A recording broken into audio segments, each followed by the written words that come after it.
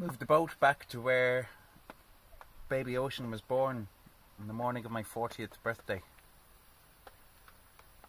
Home delivery, hand delivered on the boat.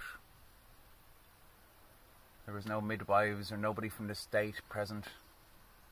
Just the dog that came from Spirit for a week or two.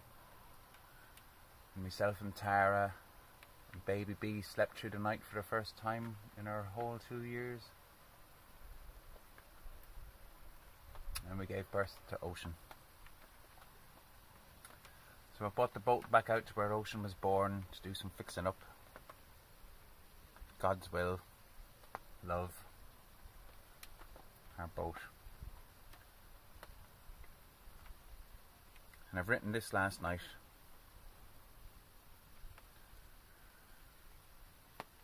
We do not know God without love. Our projections blind the mind.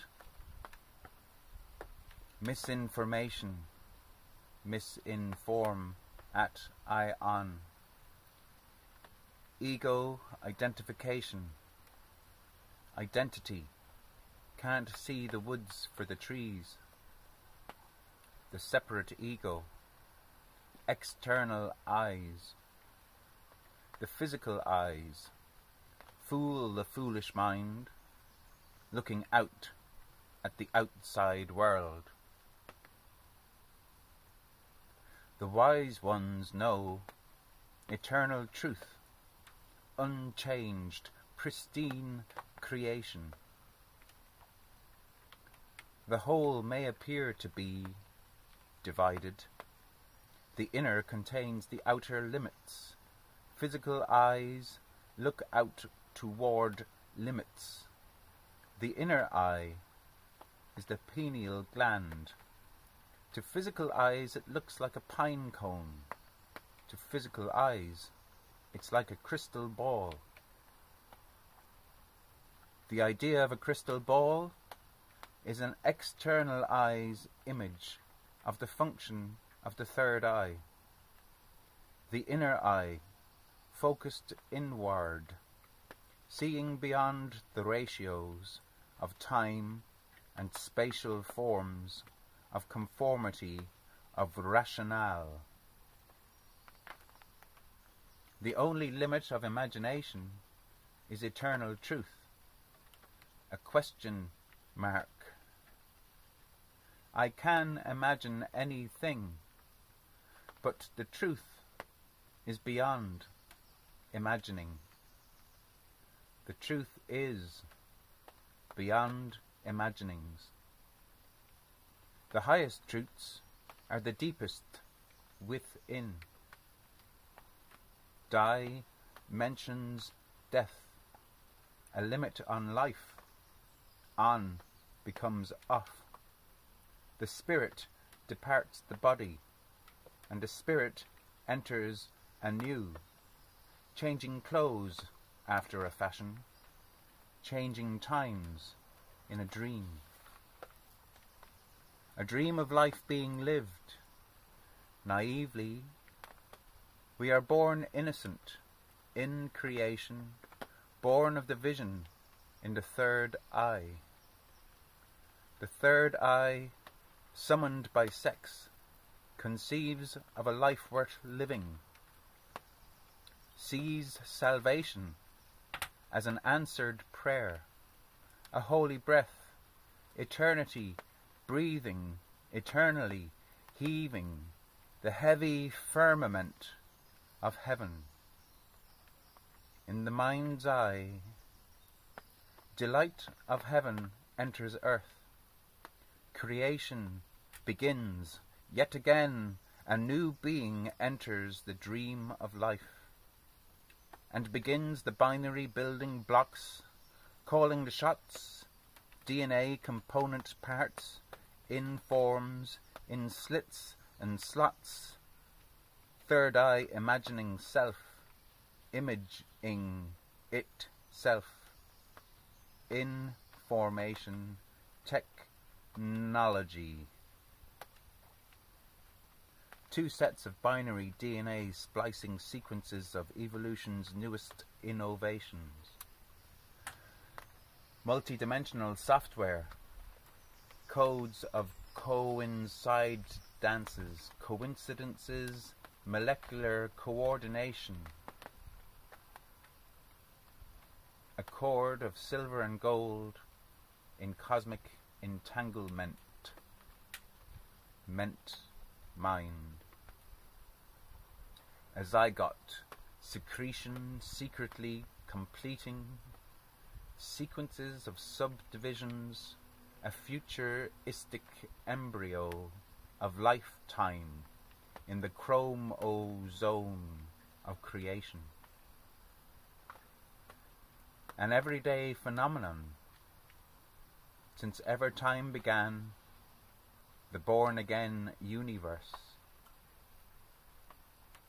enchanting, bless, singing. Life expressing the seed idea, deity, and becoming born, a beautiful bag of bloody bits bound within a bubble of skin, a little bundle of joy, becoming a bump in mommy's belly, a cosmo-astronaut in a bubble of jelly, a jellyfish destined to swim in the seas of humanity. And as each separate one of us grows older and older, gremlins grow on our shoulders. Our bags of bloody bits and bones become boulders. Eventually, our baby soft sweetness turns sour. After hours, powers of parental potential decide it's time to go to bed. We're worn out, stressed out. We need a break. Mummy and Daddy need to have some time alone, some stillness in the cyclone. We need to talk about a break, a split, some time apart, to recover our overexposed wounds. Wounds, swear words, swords, swollen, swore, sore, wore me out, sore eyes crying. Wound swears, words, swollen swore. Sore eyes crying, the joy of life becoming sighing. The child learns of sadness and grief, and sighs of relief, and brief flurries of fury.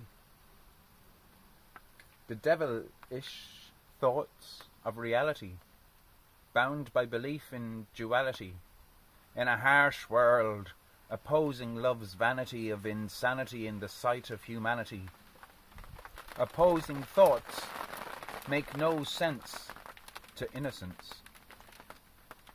You have to learn to be a grown-up, to make sense of opposing love, possessed by a separate ego, fighting love to defend the false, from taking things personally. Personally. Afraid to find out you are no longer in love, suffering separation, insecurity. Third Eye invasion, the Third World War, nuclear family holocaust. What love has put together, let no man split apart. The devil's bombshell explosion split the nucleus in twain.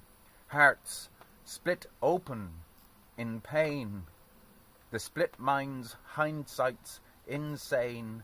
Sight sin sane.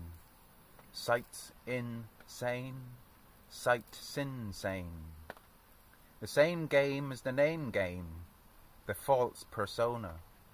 The fictional identity.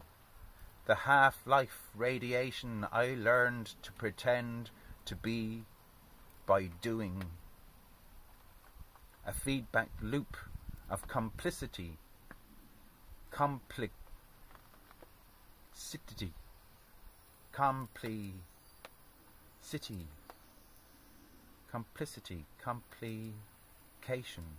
complicate, complicate, civilizations, cities, sit he, the devil directs its denizens to teach the children to fear. Suffer, little children, to come unto me.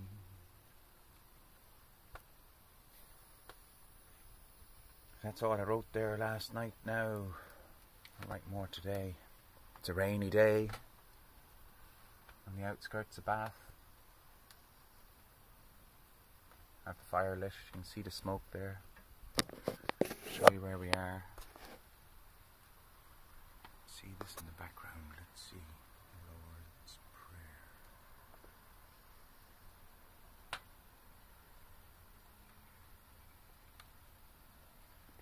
The Lord's Prayer. Our Father, which art in heaven, hallowed be thy name.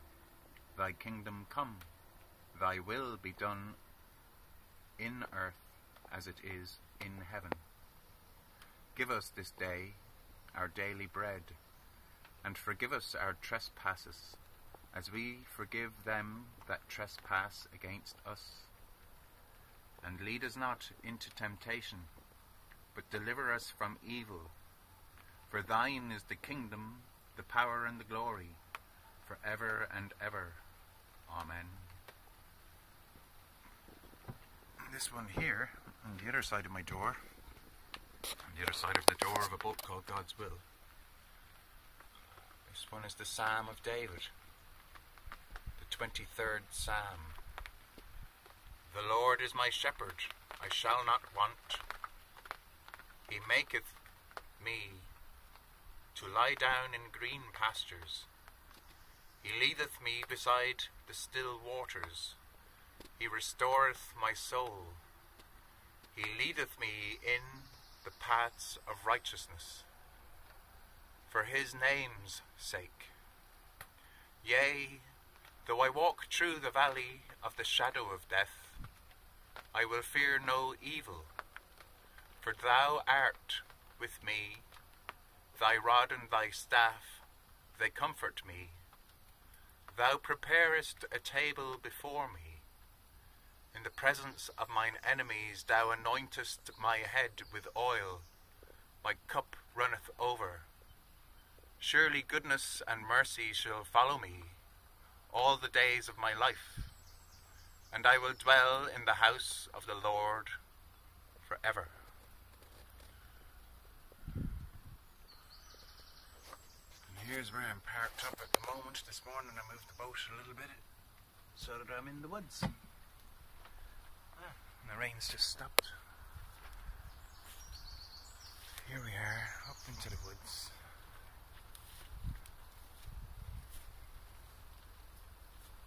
Here comes a boat down the canal. There's God's Will. A wee boat. And there's the view up the little stretch of canal to an aqueduct. You see that building at the end, just to the left of there is where Ocean was born. Let's have a look at God's Will and Alma Mary.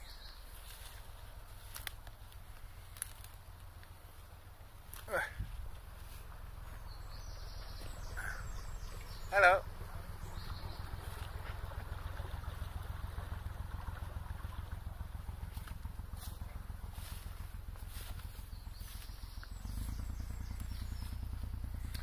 Here's my boat that sometimes becomes like an albatross around my neck because of money in the world. Got to pay money for boats. Got to pay a license to be allowed to have a boat. And by taking the choice, being forced into having to get a license, you lose responsibility. Well, you lose ownership of the boat you think you own. This boat is called God's Will. There's a preacher couple who got too old to stay living in the boat. That's who I bought the boat from. To end up living on the canals and rivers in Britain. God's Will spooked me out. Changed the name to Unfiat Dove and then changed it again to Love. What's God's will but love? What is this word God they all use anyway? People using the word God don't seem so trustworthy, really. They seem to be caught in their egos. They seem to be the religious types who come up with phrases like, "Suffer little children to come unto me." There's a little fairy dell under a tree.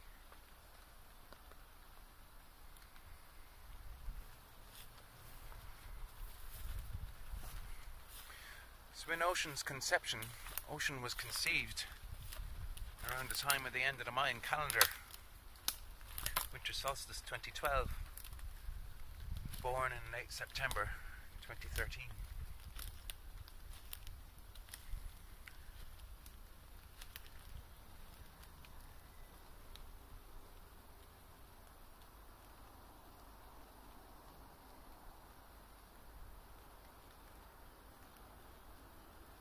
Nice to be in nature.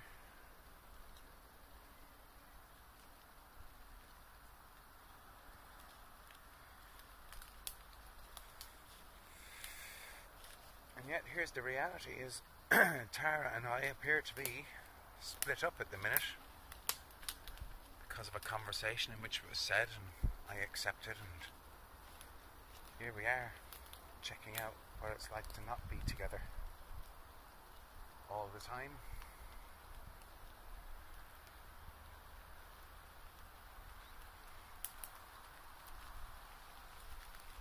Oh well. We'll see how it goes.